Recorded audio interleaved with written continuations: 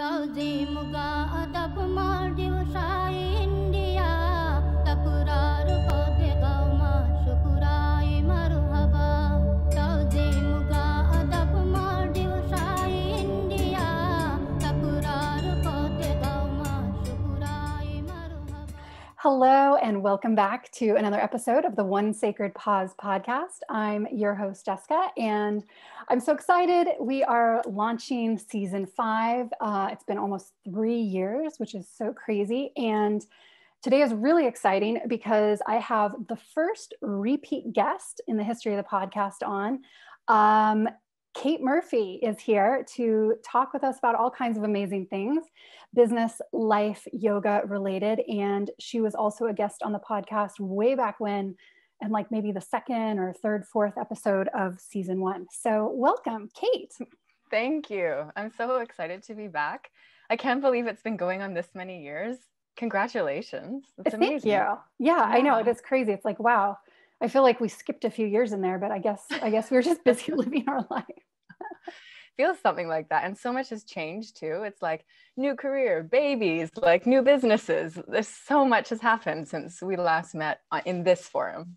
Yeah, I know. It's so crazy. And it's awesome to see. And, you know, I think that's one of the things that's so important about having women in your community who are kind of in the same space as you in terms of either the businesses that they're involved in or the industry that they're involved in. And I know that you're really heavily involved in mentorship, both for other people and for yourself, and part of these groups that are involved in women mentorship. And it's cool because you can see the progression in one another and like see like, oh yeah, I remember when you were doing this, and oh yeah, wow, that was amazing. And you know, vice versa for you and I, and you know, we've taught at the same yoga studios, and so it's cool when you get to see that growth occur.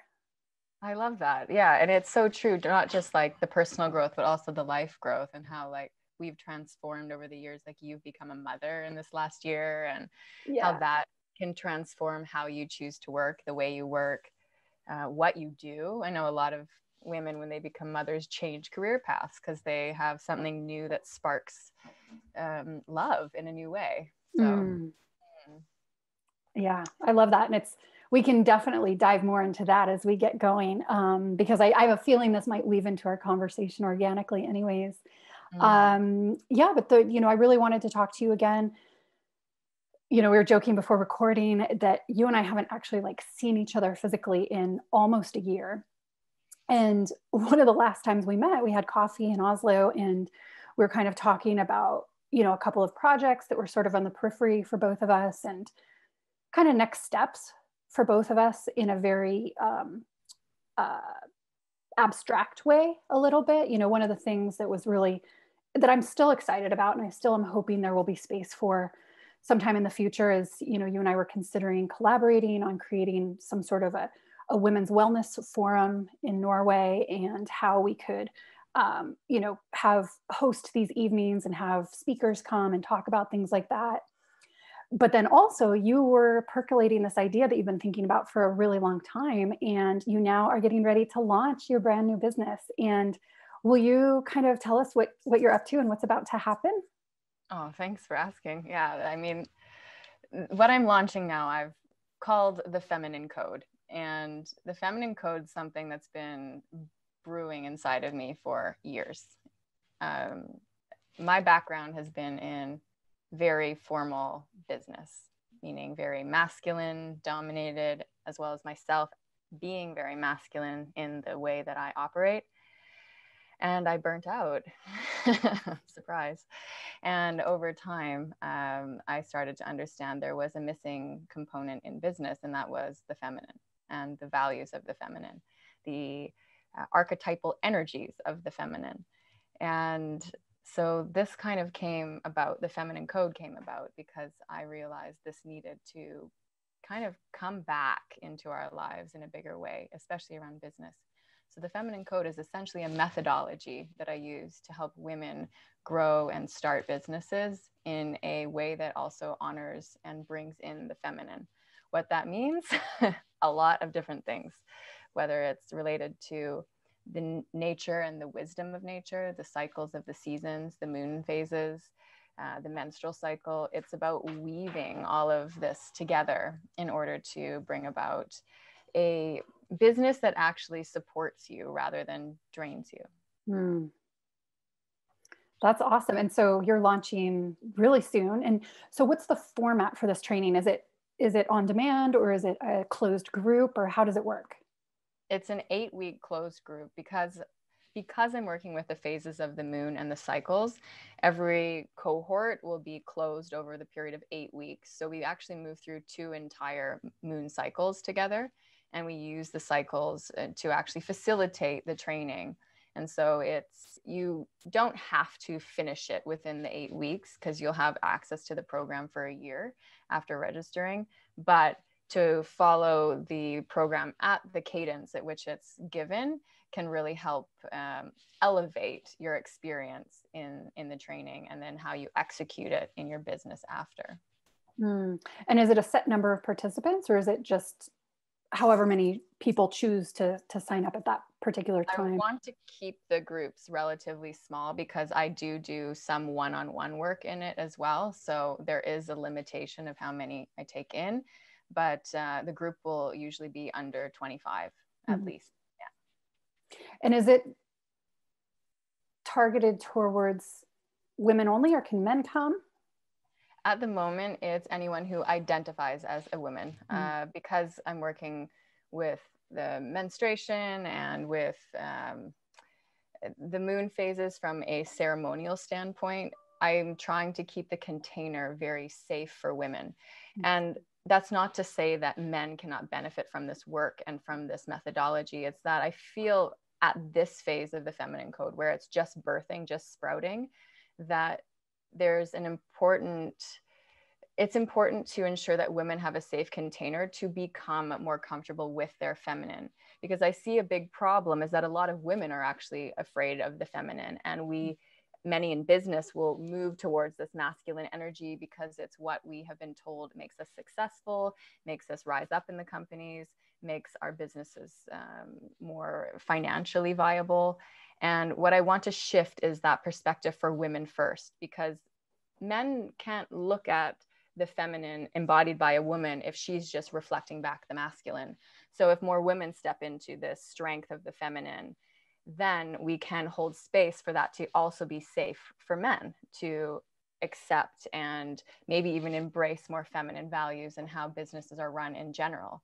I mean, the reality is that 2 of the parts will make a greater whole. When we bring together the masculine, the feminine, the yin, the yang, or rather the yang and the yin, in that case, we are bringing and finding unity. We are creating something greater than 2 separate parts. And that's kind of why I've started with women now. But over time, I can see this broadening out into a methodology that anyone can use in any business. That's awesome. And I absolutely think there's a big need for what you're putting out there and birthing into our community, because, I came from a law background, and I remember one of my first jobs at this law firm, and you're given your set number of like vacation days or whatever in the US.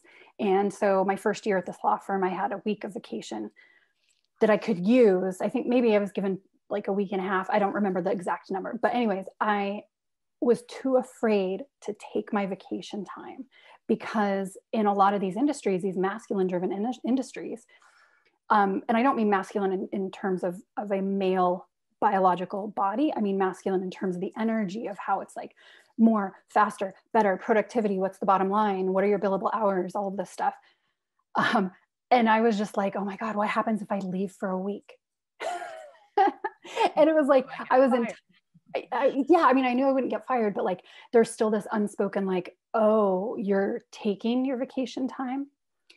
And I know in the US, this is a huge problem. I mean, in Norway, this is not at all as big of a problem compared to the US. I laugh when I just see the differences, because in Norway, I have to be really careful about when I schedule my teacher trainings, because there's so many holidays here. And if I schedule it on kind of less important, we'll say holiday, I'll get emails of like, did you know that this is the third workers day of the year? And I'm like, no, I didn't know. Ah.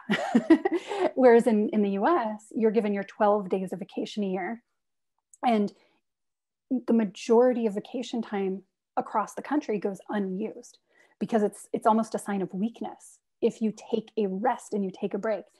And it's, of course, then leads to all of these problems, both physically and mentally and emotionally and spiritually. And so shifting the dynamic and shifting the conversation to like, wait a minute, why are we seeing the energy of the feminine resting, contemplating, considering as a negative when it actually can be a huge benefit if you are more strategic in how you spend your energy?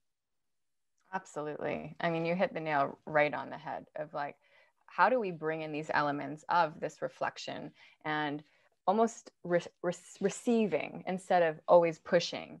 And if we're able to do that in business, imagine the ideas that come about, the solutions that come about, how things can be like greater than the piece again, because now we're all of a sudden thinking about the whole picture from a collaborative standpoint, where we think about solutions that wouldn't come in a very quick, short, 20 minutes, I need to make a call now. Like when you're talking about this whole feeling like you have to do this work, when I moved from Canada to Norway and was starting up Play Magnus, I would be at the office till 10, 11 o'clock p.m. on a Friday night, working on Saturday morning, working insane hours because that is what I felt was expected of what happens when you're running a startup. But everyone else in the building was gone at 4:30 p.m. And that's also part of what happened with my awakening, is I realized there were more feminine values in Norway being valued around that work-life balance than I had experienced in North America. So definitely this aspect of rising up the feminine value in how we work, not even our own businesses, but how we choose to work in other businesses if we're employed by big corporations, that there is a possibility for us to set our own boundaries. And there has to be someone that takes a step and is brave enough to say, actually, I'm going to take those vacation days. Actually, I'm going to take early off on this day because I just need a break or want to spend time with my family. Yeah. I think that's the main concept there, is boundaries. How do we first identify what our boundary is? Because I think that's the big problem is, we just in conversation and anecdotally, you talk to your friend, you talk to your brother, you talk to whoever, and you're like, how you doing? How's it going? And they're like, oh yeah, pretty good. I'm really busy. The standard response, I'm really busy. And it's like, okay, well, if you could identify what would help you feel less anxiety, less stress, more grounded in your daily life, when we ask that question, most people are like, oh, I don't know, take a nap. Like there's no concrete definition of like, well, what would that boundary look like? And then once we have identified it, then we can start to work towards implementing plans and to help us contain those boundaries. And I know for myself, that's absolutely something I work with on a pretty consistent basis, is like, when I start to feel that masculine energy rising and my inbox is filling up and I'm like getting really like, oh my God, wait a minute, but I want to spend time with my kid, or, oh wait, I need to go take care of some life matters right now.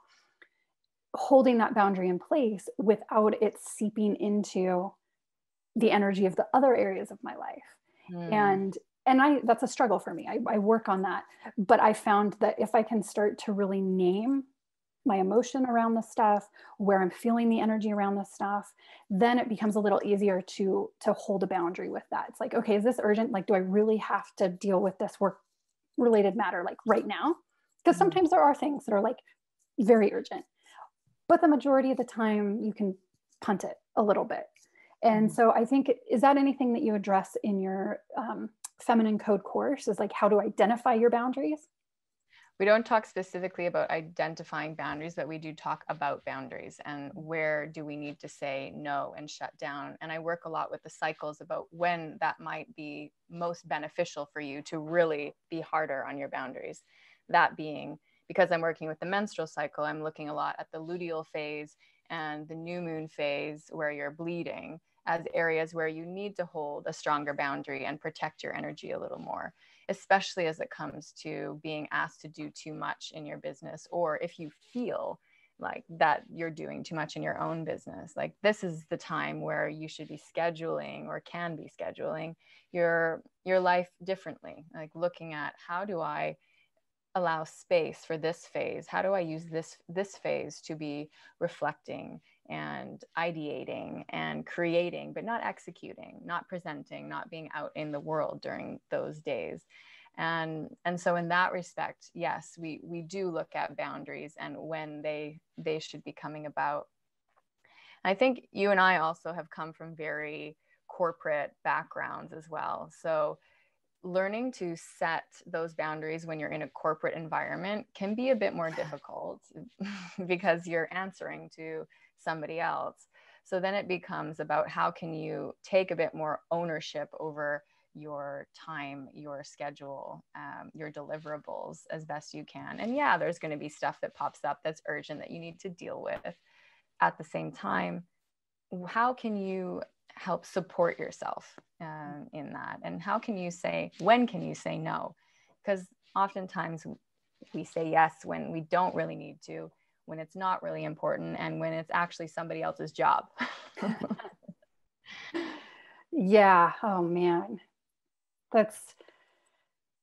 There's so many layers to that, things that we've learned through society, things that we've learned from our family. And as women in particular, I think it's natural for us to maybe give more than our male counterparts. And becoming a new mom has really shown me that, how the mental load of being a woman in business, a woman who is creating a family, all of a sudden there's a lot of extra expectations. And these are very subtle, very nuanced expectations. And to navigate that for me is now a new challenge. And it wasn't one that I was expecting at all, because of course I've never been a mom before. And yeah, I think there's just a lot of things that individually every woman who is a business individual has to kind of sift through for themselves. And having your course and the structure of your course, I'm sure, is going to be immensely helpful for a lot of women. Is your course, the people who you expect to sign up or have registered already, are they people who are in the beginning phases of starting their business, or are they people who've already established a business and are now just looking for some refinement and guidance as they expand and grow? Yeah, it's both. There's some that are coming in that have an idea or have an inkling that they want to do something in a certain space and they want to build it up through the course. And there's some that already have businesses established and they're wanting to reframe how they're doing that. So they're almost like looking again at packaging, looking again at pricing, looking again at what are the products that should be here. Are there new products that need to be birthed, or are there products that need to die? Looking at how to structure time, how to go through a process that facilitates holding themselves accountable, but also comfortable. So it's both. And I think that's what makes it really interesting, that because I'm teaching frameworks that, you might have launched your business and already priced it, but is that truly the optimal pricing for what you're looking to create for yourself in terms of a financial return? And yeah, we talk about the financial return, but also the energetics of the return. Like, are you really getting back that nourishment for what you're putting out into the world, and finding the reciprocity of giving and receiving? So yeah, I hope that answers the question. Yeah, well, and that's I think that is the question. the energetic return of your offering, the energetic return of what you are trying to create through your business offerings. And that's something that I've heard a lot of people struggle with. And occasionally I'll struggle with it too, but it's hard, because when you are a startup or you're a small company and you work for yourself and you're like, okay, if I don't work, I don't get paid. So there's a very clear connection there. And so having that ability to be like, okay, where am I putting all this effort in? I'm creating, like, I'm going to use an example, and I don't know what your experience has been with this. I'd love to hear.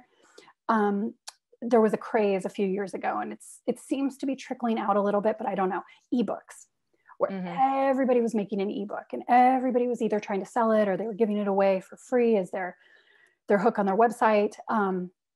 And I had thought about it. I was like, okay, great. An ebook seems like a great idea. And I was going to hire my graphic designer who I'd worked with for a long time. I was like, okay, I want to put together this really beautiful ebook. And then I thought about it and I was like, God, that's going to be a ton of energy, a ton of money to have a graphic designer design every single page of an ebook. And then I was like, man, but financially, I don't think I'm going to get as much back as I'm putting in. So I scrapped that idea. But there are other ideas where it's like, okay, it does seem to be reciprocal. And then there's also things where you see the benefit or play what I call it, a sports analogy. And I'm not a sports person, so it's funny, but the long game. Like I'm a firm believer in trying to play the long game and have the vision for the success of your business. And so that does require perhaps a little bit more sweat equity up front. And you're hoping for a payoff later down the line. But that is a fine line between burning your candle at both ends of like, okay, I've got to do this, I've got to do this, I've got to do this. And then not seeing any return, not seeing any promise of a return or any acceleration of your business revenue. And I hear that a lot from some yoga studio owners, not in Norway necessarily, but in the US, where the studio owners are there from 6 a.m. until 10 p.m. every day, and they're missing their kids' ballet recital, and they're, changing the toilet paper, and they're doing all this stuff. And they're like, and I'm barely making any money. I can't even pay my rent at the studio pre-COVID. Yeah. And I would look at that and I was like, man, I couldn't do that at all. And, there's a struggle there. And so it's like, is the struggle a payoff, or is the struggle a struggle just to be a struggle? Right. This is potent, what you're discussing now. And this might be a bit controversial, what I'm about to say, but a lot of times I think people go into businesses, create businesses without it being what they're really here to do. And when you're creating a business and it's not in line with what you're here to do, it's not truly authentic to what you're here to do and linked into your passion, and you're creating it, it's going to hit walls because you're being reflected back the blockages and the boundaries that are within yourself. And so it's not to say that a yoga teacher that opens up her own studio isn't doing what's in line with her dharma, but there's probably things that are she's coming up against that are already blockages within her own self. Meaning, if you're coming in and you're barely making any money and you keep hitting walls, where's that money block in yourself? And then we start to have to look at the individual. And I'm talking specifically about entrepreneurs now, because you need to start looking at, where am I blocked? Where's my energy not moving? Because that is going to be expressed in your business very explicitly. Like, you won't avoid it. It will be even bigger, because now all of a sudden your employees' payment depends on it. Your rent depends on it. And so ensuring that when you are moving into a new business, that you are really, really doing what you are feeling called to, and not just doing something because that girl over there is doing it and she looks pretty successful and I can do that too. And because that's just going to end up in a very vicious spiral. Oh, that's so true. And I think that also kind of comes back to the idea of the masculine energy of our entire society, where, we're kind of fed this line, right? You go to school, you go to university, you get out, you get a good job, you start climbing the ladder. And it's sort of this one size fits all prescription for how it's supposed to look like. And of course, we know that's not going to be happy and successful and easeful for many people, because we're also individual in our talents and in our desires for how we want to live our life. And I almost think there's some safety in doing what looks like it's easy to do, if that makes sense. I'll use the example, like, you know, I went into the law because, well, I mean, I did have an interest in it. But it's also like people, you know what that is. Like my parents knew what that was. Yeah. And, you know, you quit your corporate job, which, you know, you've recently done, and you step off into this like wellness entrepreneurship space. And it's like, oh, you're going to be a yoga teacher? Huh. Okay. And I know it's fun. It's been, my dad is super supportive and I just love him to bits. And he's, you know, been a successful businessman. And you know, when I first started the Atman Yoga School, it was like kind of like he was like, okay, I'm not going to say anything. I'll just sort of like watch, even though I've been a yoga teacher for a long time, and you know, was able to support myself and whatever, pay my bills through teaching yoga. And then like a couple of years into it, he just, you know, slowly started being like, wow, I'm really impressed with what you've managed to do, and I'm so proud of what you've managed to do. And so at the back of my mind, there's almost like this little like, oh, I proved you wrong. But you know, but that's also, you know, what a lot of people don't see is the hard work behind the scenes when you start a business. And it's just kind of what we're talking about is like this fine line between how do you ebb and flow. I think for me, that's a really important thing, ebbing and flowing between the masculine and the feminine. When do you need to push and when do you need to rest? When do you need to go forward? When do you need to take a step back? And there's no like guidebook for that. Like each person has to feel that out for themselves a little bit, and within the nuances of how their business runs. And you know, I have a seasonal business. My trainings run seasonally. And so I have to kind of flow with that a little bit too. And yeah, it's just an interesting standpoint of like, okay, what happens when you step off the ledge of the known? And now you're kind of in this space where maybe people don't know what it is you're doing. Your family doesn't know what it is you're doing. And you're like, no. I promise it's going to be awesome. If you're like, well, okay, I don't know. It is the truth, like exactly what you went through with going into law. I mean, I had a very similar experience when I went to go do my MBA. I was in this headspace of, I need to do my MBA if I'm going to be successful in business. Well, let me tell you, when I started at Play Magnus, I didn't need my MBA. I needed like a whole expansive understanding of what I was here to create. That's what I needed. And dedication. Because you're right, starting up a business, hard work. It's hard work. And that's why it needs to be aligned with what you're here to do. Because if it's not, you will burn out. Well, go ahead. No, you, please. Well, I just was going to touch on the word that you've used, dharma, and being in alignment with your purpose and what your spiritual soul is saying you're here to do. And, you know, this dips into a little bit more of kind of the woo-woo philosophy, I guess, but you can see dharma in every industry. You can see dharma being lived and also not being lived everywhere around us. And I think that's really cool when you're like, when people find whatever it is that they are meant to do that lights them up. And, you know, I did this actual podcast episode with Tyrell Refsum about dharma and how, and we were saying that dharma is when you can't not do something because you're so magnetized towards your vision and towards your dream and towards your goal that even when it's hard, you still find a way to get out of bed and get up and do what you have to do. And I think that's kind of one of the things that you're going to help a lot of people with is like, okay, well, what's the difference between being so motivated because you're so in line with what you're meant to be doing that you're like, okay, I have to do this, versus that resistance that you were talking about. Like you mentally think you should be doing something, you mentally think it's the right thing, but then maybe your heart isn't feeling what your head is saying. Mm-hmm. And so finding that connection between your heart and your head and making sure they're on the same track is the key piece to knowing, is it your dharma or is it not?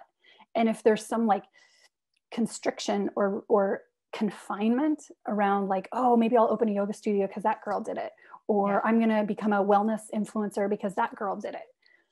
It's like, well, if it's not 100%, you know, and this cuts now into intuition too, because if you're ignoring those itty bitty teeny little messages coming through at the back of your mind or in the gut of your stomach or, you know, around your heart space.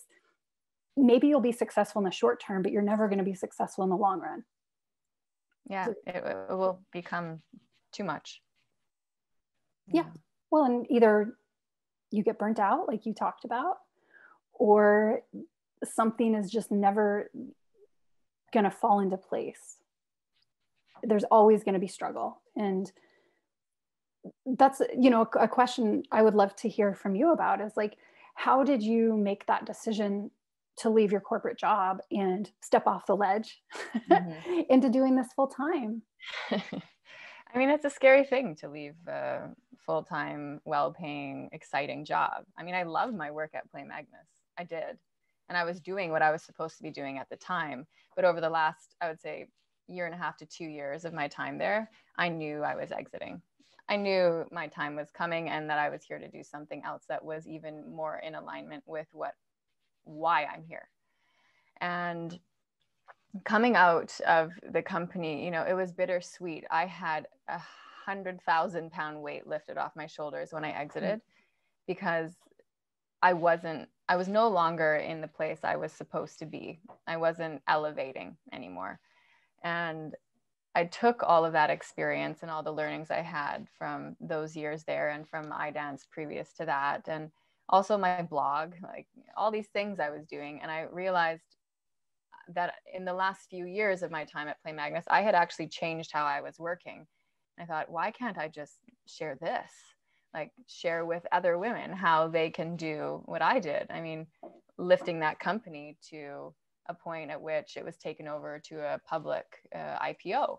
I mean, why can't more women do this? And in a way that supports our wellness, our health, our spiritual health, our mental health, our physical health. Because I tell you, the first few years when I was in that role, I was not supporting any of that. And I did hit a wall during my time there. And I knew that I could make a change that would actually benefit not only the company, but me personally. So yeah, leaving your corporate job, it's a good idea when you know what you're stepping into next. If you know what I mean. Yes. Yeah.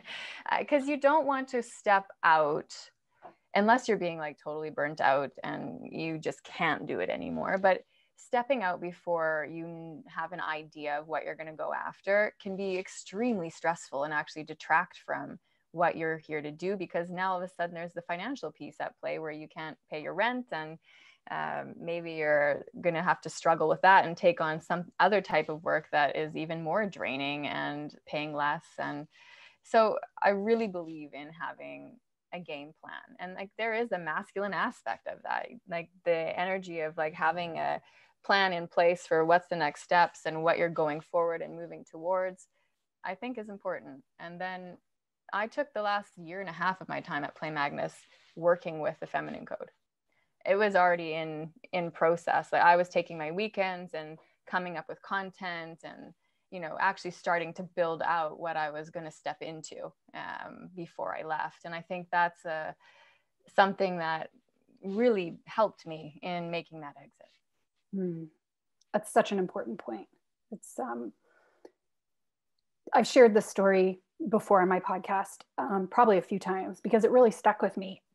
I was doing a teacher training many years ago, and I was a student in it. And there was a girl in the training, and she was halfway through her senior year of college. And we graduated from this teacher training, and she still had a semester left. And she's like, you know what? I'm dropping out of college and I'm just going to teach yoga. And I was like, okay, have you thought this through? And she's like, yeah, it doesn't matter. Like I need to teach yoga. I'm just so called to teach yoga. And I was like, yeah, but you're only a semester away. Like, well, why don't you just finish college, get your degree, and then teach yoga? And then you at least have your degree. And she was just like, no, I'm not. That's what my parents want me to do. I'm not going to do that.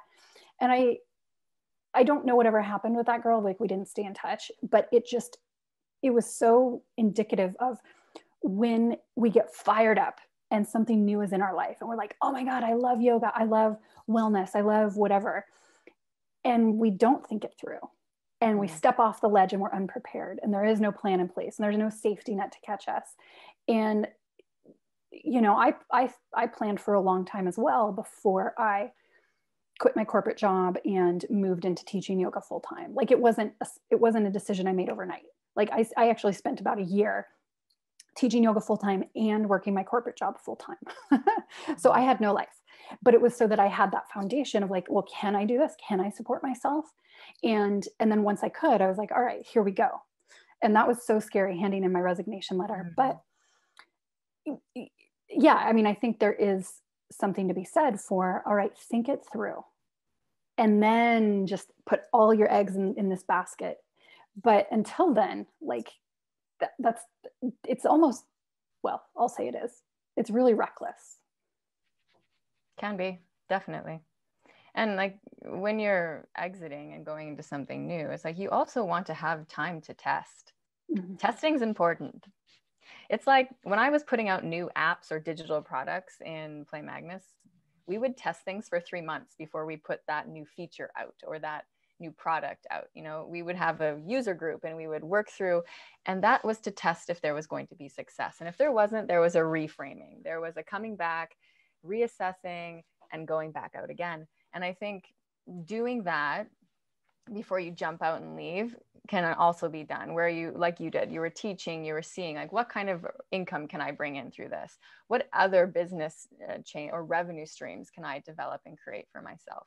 And like starting to get more clear on how it's all going to come together and build the network in that new area. If you're changing industries, like how do I get a group that can support me in this journey? Because that's also really important. It's so important. Can you speak to that for just a second? Like what's your experience been moving from a community of very masculine minded individuals within the business structure that you came from, and then now shifting into this more feminine space and where you're landing now? Yeah, you mean around the network building? Yeah. Specifically? Yeah. During my corporate career, I'd always been on another journey, and that was my spiritual journey. Yoga was a big part of that. And so was what is called the priestess path, which is a path that you are very connected to the divine feminine. There's many women that are practicing this way of life of reconnecting to nature and coming back home to trusting intuition and moving through in this very feminine way. And I was doing this at the same time I was leading Play Magnus. And so on the side, I was hosting moon ceremonies and circles, women's circles, and teaching yoga, and all of these things I was doing because they were my passion, not because I was trying to earn money from them. And I understood over time that in that community, there was many women that had great ideas, but didn't have the same business background I had. And so I started to build this community because of my passion and connection to this work. And over time, I would say like over some years, I created a really beautiful foundation for which I could step into and actually create my career there. But it doesn't happen overnight, and it also doesn't mean you have to take years to develop the network there. Like if you want to work on a shorter time frame, go for it. I was really happy doing what I was doing in my business. So it, for me, never felt like a pressure. The last year and a half felt like I'm ready. I'm ready to make the move. And it took some time until I did it. And now that I've made that move, I can see myself still having this business network over here. And that's actually very helpful for the work I'm doing over here in the spiritual space. So yeah, I think you can build out your network, combine your network, and at the same time, take benefits and learnings from each over to the other. So I know this, you might not have an answer to this question because so many things are uncertain right now in the world and the times that we live in. You're currently in Vancouver and hoping to come back to Oslo. What's kind of your next step or the next phase for you, for Kate Murphy? Are you still running your blog? Is that kind of maybe going to the wayside?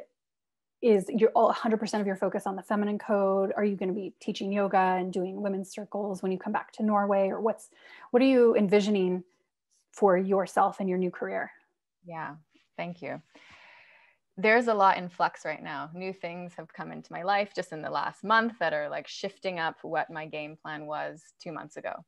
That being said, definitely we'll be back to Oslo within the next month, I hope. And back to teaching when the studios open again in March, I hope. But I will still maintain a very light teaching schedule, as I always have, because that for me, I do it out of love. And that's, you know, it's never been what I wanted to do as my career. I'm going to take feminine code as my career, and yoga is a part of that.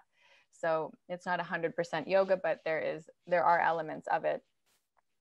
And I'll again be hosting circles. I'm doing them online now, given our current situation, and that works out okay since I'm on the other side of the ocean. But yeah, over the next year and maybe 2, I'll be building out feminine code.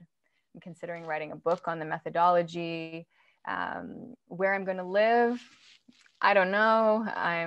I'm still going through the citizenship application in Norway, and want to have some roots there. And I also have roots here in Vancouver where my family is. And so we'll see. This year is going to be a shifter. I feel it. Yeah, things are going to shift. So this kind of circling back to a little bit what we were talking about at the beginning, but when in your personal life, when you feel things shifting or you feel like there's a period of transition, what are some of your go-to self-care routines, or what do you like to do to kind of help yourself find clarity in a moment where maybe you don't feel like you have a lot of clarity? Yeah. I think some of it comes back to finding peace in the unknown, and it's not easy to do. I have moments where I'm like, oh my God, like, what am I going to do? But oftentimes it helps to talk about it, you know, with someone that you trust or feel safe with. I love taking baths. I take a lot of baths, and I meditate in my baths. And oh, you're killing me. Yeah. That sounds amazing. And of course, you know, in Norway, finding a bathtub's not as easy. Ooh, not easy. However, there are a few of my friends that have those I don't know, badebalin or something. It's like a bath that you fill up with your shower head. Yeah. Yeah. Anyway. Like the plastic ones. Yeah. I've seen a few of them in apartments around Oslo. But yeah, I think like my meditation practice has been my core for years. Like for the last 15 years, my meditation practice has been what helps me most. I pray, I sing, I dance, you know, I do things to help get out of head and into heart and into body. It's all just a practice of coming back home. And, you know, it's normal to fall out of center. That is life. Like we're always falling out of center, being pulled this way, being pulled that way. How do we come back home? And so those are the ways that, like, off the top of my head, sometimes I'll give myself a ceremony. You know, I'll sit at my altar and I will create for myself some type of ritual that I need for that issue I'm facing or question I'm facing. And that can be anything from like lighting a candle and watching the candle, doing tratak, and just focusing on my intention of what I want an answer for or clarity on. So yeah, those are some of the ways. What is your biggest piece of advice to somebody who wants to start a business or refine their business in a more feminine way? If you are in your bleeding years and bleeding, you have a uterus still, and it is in that phase and you're not on a pill that's changing that, I think the first thing is to really get comfy with your cycle, really comfortable, like day by day, tracking it, charting it, understanding how the nuance changes that happen throughout the month, and doing that over a series of several months, so that you really become really good friends with her. Mm. And when we are able to do that, we can start to refine how we're creating, working, and building. If you're not bleeding, and if you don't have a physical uterus, or you are on the pill, working with the moon cycles can give the same. So you track yourself throughout the month, and perhaps instead of tracking with the bleed, you're tracking with the full and new moon, and looking at how does your energy change? How do you change? Is there a certain time of the month particularly that things get a little bit more down, low, you get more internal? And are there other times of the month you're more expansive and expressive, and you want to be social and out with people? And getting really clear on you and your needs. I think that's like the key of where we start, like a foundational beginning. I absolutely love that. I think that's amazing advice. And I'm so in awe and impressed when I see women like you, and there's other women kind of in the Oslo circle and the Norwegian circle, and of course internationally, who are really talking about the ideas of tracking the menstrual cycle and using that as I haven't seen anybody else using that as a guide for business practices, but using that just as a way to become more familiar with who you are on a deeper level, and the information that our cycle gives us. And, I know for myself, I talked a little bit about this in my conscious conception episode, and, we're taught, at least I was taught, and all my friends were kind of taught, through society, not necessarily directly from my own mother, but just from society. Like you get your period when you're 12 or 13 or whatever, and for the first time, and then you're like, oh, from there on, what a drag. It's that time of the month. I'm in so much pain, and I have my cramps, and I'm bloating, and that's the messaging that we hear. And then now there's this whole revolution of women who are taking the message of like, whoa, time out. That's not actually accurate or correct. And listening to the wisdom of your body through the information that your cycle provides you with is so awesome, like in the truest sense of the word. And when I started really paying attention to my cycle and the information that I got from that, I was like, holy crap, my body is so intuitive. And it was like this whole new world opened up for me, and being able to see beyond just the like, oh, got to get a tampon or a pad or whatever, you were using. And something that's super interesting, which I wasn't really prepared for, and to be honest, I had not given a lot of thought to, but after having a baby, you have so many hormones in your body, and everything has a job to do. And then at some point, those hormones begin to regulate themselves, and you get back to a pre-pregnancy state with your hormones. And I had always been under the misconception that as long as you breastfeed, or as long as you have that heightened hormones in your body, that your menstrual cycle and the bleeding would be postponed.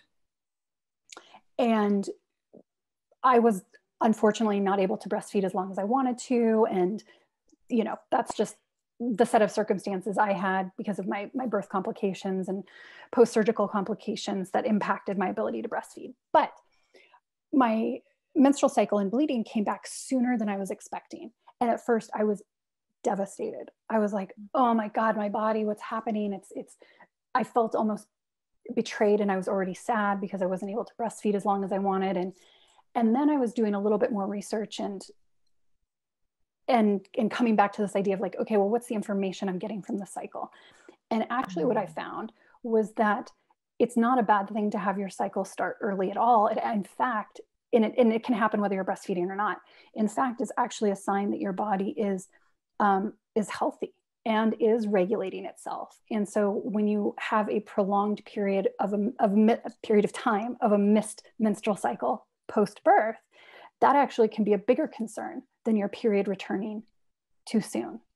And so I thought about that, and I was like, that makes so much sense, that actually your body is kind of, you mentioned this before, like we're always we naturally get pulled off center, and then nature seeks balance. So we get pulled off center in some area of our life, and And then intuitively, we somehow are trying to come back to center. And our body does the same thing when we are in a general state of health, that when we have something big happen, actually our body does want to return to this state of homeostasis. And all of a sudden my entire energy shifted and my mentality shifted. And I was like, thank you, body. Thank you, thank you, thank you. And it was like this immense gratitude that came over me rather than this like devastation. And I was like, my body's doing exactly what it was meant to be doing. And it is totally healthy and normal. And it was just like a reminder of like how powerful our cycle is. So beautiful. And also a reminder of how powerful societal ideas of what is right for the women's body can be. Exactly. Because our default is to go to that area of, oh my goodness, like something's not right, or oh my goodness, like you were talking about earlier, women feeling like their periods are a burden. I'm so grateful. Every month I have my period. I literally give thanks when I see blood on my underwear or in the toilet, because I'm like, this is magic. My body can still create life. My body can do something absolutely incredible. And I really think that honoring that cycle of life and peak and rebirth and death and, you know, going through this menstrual cycle and the life cycle in our own bodies every month when we are in our bleeding years is incredible. And I'm so glad that I came to that lesson while I'm still in these years, because definitely when I was younger, I called it the rag or the monthly visitor, and it was not on flow. Yeah.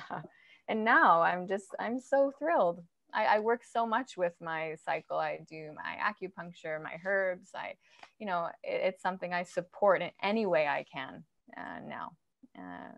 So I love that story though, about how you came back full circle to like this honoring and gratitude. It has a sweet spot in my heart, actually. Yeah. But I think there's also one other kind of layer to getting comfortable with your cycle, talking about your cycle, tracking your cycle, is I think there's almost this implicit shame around your sexuality and your feminine body. And I think that's why, from a societal standpoint, as young girls and young women, there's often this like party line of like, okay, well, it's a burden and it's something to be ashamed of, and it's a hassle, and it somehow is tied into this like very deep core belief and identity of who we are as women. And it's hard for me to almost pinpoint, but I know what that feeling is from when I was younger, like I was a teenager in my early 20s, where it's like, you don't talk about it. You don't want to like, you don't tell your boyfriend. It's like, oh, I'm on the period. It's, like there's almost this weird shame around that. And then all of a sudden, when you're able to take power in your body, and like you were just saying, this like incredible power that our bodies as women have to create life. And like when we reframe the discussion, we reframe our standpoint and our perception of who we are as women. It's like, get out of my way, man. I'm on my period. I love that. Like, and this is the thing. It is how we have been brought into our cycles too. It's like, I remember like mom had to go to the store and get me stuff and hide it from dad and put it in the bathroom and have a little talk. And I'm like, when I have a daughter, if I have a daughter and I'm blessed enough, I'm going to have a fucking party like on her first period, because it is a celebration. It is coming into womanhood. It is coming into your power, into your total creative force. And I think it's just magical. And I think we need to change that as women, as mothers, as people who have a platform, to how do we change that dialogue for those that are younger now so that it isn't repeated. And there is a lot of shame around it, and there has been. I remember like traveling and I was told, if you're bleeding, you can't go into the temple because it's dirty. It's like, what? It's dirty? Like, yeah, it's a little messy, but it's magical mess. Yeah, it's, well, and I mean, I haven't been to, I think it's called Blue Valley Ranch or something. It's an Ashtanga retreat center in India. And I've heard that this is at the Mysore Center too, Patavi Joyce's center, that, you know, they have a roped off section for the women who are bleeding. And if you are on your period, you are supposed to self-segregate into that period, into that section. And then you're given, you know, different asana to do while you're on your cycle. And I had a student of mine go to this place a few years ago, and she came back and she was like, yeah, it was really, you know, awkward. She's like, and I happened to get my period while I was there, and I had to go self-segregate into this section in the back, roped off. And I was like, come on, I mean, I'm not surprised, first of all, but second of all, I'm like, come on, this is like so disgusting and despicable. And, you know, it's the patriarchy, man. I don't know. Yeah. You said it, sister. No, but this is the thing. I mean, it's different cultures, it's different areas in the world. And yes, it's, you know, different belief systems, but the principle is that the feminine and the power of the feminine is being minimized, segregated, pushed out, pushed away. And, you know, a lot of what I like to not follow, but embrace is the story of the feminine that was pushed away rising. Like if we think about the story of Mary Magdalene, or how her energy it is rising right now on this planet, and you can see it. And she is all about sacred sexuality, the bleed, you know, the shadow work, the dark, but bringing it into the light because of its power. And I just find that so beautiful, because this is the energy we need on the planet to help women step into their power, into their sovereignty, and into their magic, really. I so agree. It's exciting because you can feel like these ripples of energy connecting between different women and different groups and different communities of, like, you know, people like yourself who are hosting women's circles and hosting ceremonies and encouraging people to track their cycles and teaching people how to do that. It's amazing, and I love it. And I love, more than anything, destigmatizing things that have been in the shadow. I love shadow work. I absolutely love it so much. And anything that falls under that blanket umbrella of, like, it's in the dark, it's hidden, it's taboo, we don't talk about it, I'm like, let's talk about it. Bring it up, shine the light on it, let's go. Absolutely. Well, I mean, to me, that's the definition of a spiritual practice, is striving for the integration of light and dark. Yeah. And we all have it. Oh, absolutely. We all have it. I can't count the number of people I've come across that, you know, say, you know, I've got it. I've sorted it. Really? Yeah. Oh, not in the spiritual community, in the business world. Oh, okay. Yeah. In the spiritual community, everyone understands there's the shadow that needs the light shone and the attention too. But definitely in my corporate experience, yeah, there's a lot of, I got it. It's all good. Yeah, well, and I think that just comes back to the safety aspect, that if it's something that's unknown and it's something that requires investigation and inquiry, then, you know, a lot of people aren't ready and they don't want to do that work. And I understand that. I do get that. But it's time for the people. You have to be prepared for a midlife crisis. Yes, absolutely. Yeah. I mean, that's the thing is, you know, at our very deepest center, each and every one of us is searching for meaning, and we're searching for connection.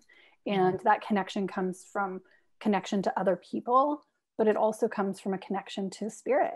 And when we deny our connection to spirit, when we deny that we are in fact all spiritual beings, meaning our essence is spirit, then we're setting ourselves up to have that midlife crisis, or to have a perpetuation of a cycle of unhappiness in our life. And I always find that interesting when people are so unwilling to consider the possibility of something greater than themselves. Yeah, it's a bit heartbreaking, actually, because if we limit ourselves to this physical body on this physical planet, and there's nothing more meaningful than us going to work, making money, and raising a family and dying, then why are we really here? Who are we really? And I think when we start asking ourselves, what makes me happy? When we start asking that question, then we start to awaken. Because what makes me happy will start to go down that path of like the home, the car, the partner, the kids, the this, the that. And yes, there will be beautiful experiences throughout, but there's also going to be this like piece that's like, still not feeling fully embodied, fully happy. And you don't have to be happy all the time, but you know what I mean? Yeah. Like there's still this emptiness of something more, something greater, something bigger. What is it? And when we get to that point of that, realizing that question exists, you're in a pretty good place, I think. I agree. Well, and you're able to step out of ego, at least a little bit, to consider the possibility that there's something else out there. And, I love that saying that happiness is an inside job. It's so true. Like we can have every car in the world, we can have every fancy vacation in the world, but if we're not finding that contentment, that santosha coming from within, then we're always going to be searching for something else external to fill us up. And there's not enough stuff in the world to make any one of us feel whole from the inside out. Totally. And that comes to relationships too. Not enough relationships or people that can fill it up either. And you see that a lot where people try to fulfill their gaps with other people. And I think that's also something that can help mediate the feeling at times, but it can also exacerbate it when things are hard. Oh, yeah. Well, Kate, I feel like we could just talk about these topics forever because it's amazing. I mean, this is what this podcast is all about. And, I'm just so happy to have you back on it. And I'm so happy that you're launching this amazing course. And for people listening, there's still time to sign up and register. So I'll have all your information, Kate, included on the show notes on the podcast. Wonderful. So people can go check that out. And I'll just look forward to seeing you when you get back to Oslo. Yeah, I can't wait. I want to come visit you up in Hemsedal and see this mountain village home. And oh, yes, you're welcome anytime. It's magic and it's so beautiful. And it's like, oh, yeah, I love it. It's the best ski mountain there, isn't it? In Norway? Yeah, it's supposed to be one of the best. Yeah. Amazing. I think it's the best. That's why we moved here. But, I can't. But you and Jonas, you met skiing in the Alps, didn't you? Yeah, we did. We met skiing in the Alps, and then we lived together in Park City in Utah. And so this is kind of, this is coming home for us and, raising our son here. And amazing.